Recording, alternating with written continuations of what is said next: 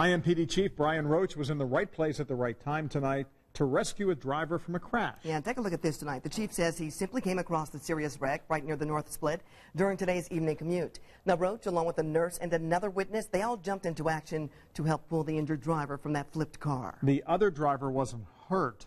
Mayor Hogsett is commending Roach for his bravery tonight. The man the chief pulled from the car was later arrested, though, for an outstanding warrant.